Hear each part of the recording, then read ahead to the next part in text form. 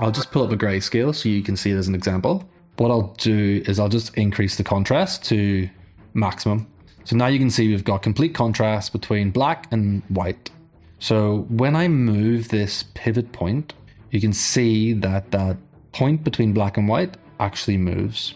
What we need to do is we need to find our 18% middle gray. Because we know that we're working inside DaVinci Intermediate, and we know that DaVinci Intermediate middle gray point is 0.336, we can go to our pivot and we can set 0.336.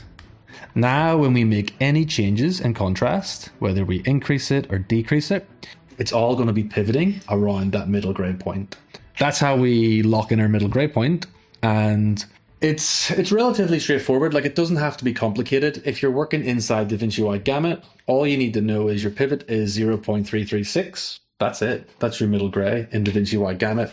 Now, if you want to do this in your curves, I'll show you that. So that DCTL that I showed you there, the DCTL, we can drag that onto our contrast node, and then we'll just open up mono middle gray.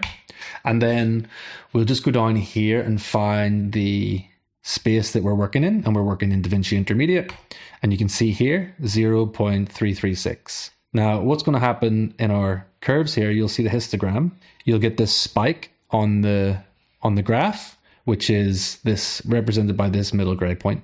So we know that that's our middle gray, so we can lock that in. Kind of what we've done here, it's a similar principle with the pivot. 0.336 on the pivot is pretty much locking in that middle gray point.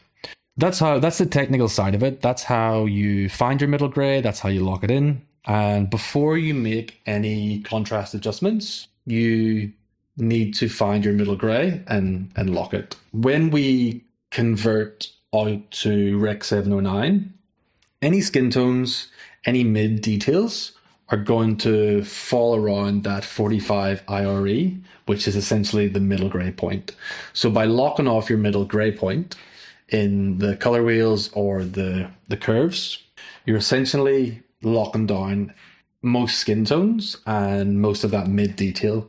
So any changes you make outside that will be mostly in the shadows and the highlights, with the detail and the contrast preserved in that middle region. That's why we do it. And then it basically means when we apply this across different shots or different looks, you're going to get a nice consistent feel and a consistent contrast across your footage.